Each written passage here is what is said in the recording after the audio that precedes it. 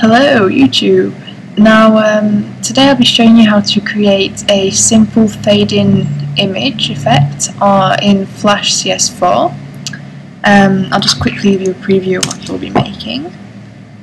See, it's a nice fade-in effect, and at the end it stops. Also, you can obviously have it looping, but anyway.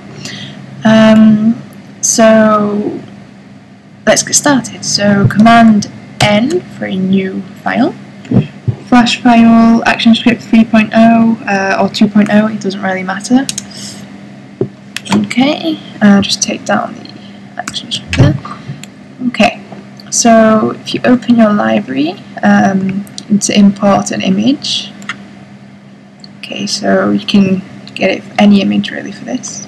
Drag it into the library now, and then drag it onto the stage. Center it a bit. Okay, so come out to about 60 keyframes, and anywhere in the middle just click and create classic tween. On the first keyframe, now you click on the image, go to properties, style, alpha, and reduce the alpha to 0. So if you on a Mac, command and return, you'll see it gives you that effect, and it will continuously loop. So to stop it from looping, you can just come out here to the last frame, frame 60, hit F9, type in stop, and command return to see what it gives, and there you go.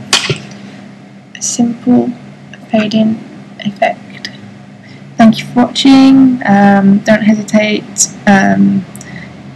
to subscribe, ask if you have any special requests for me to make a tutorial, just post a comment, and thank you for watching.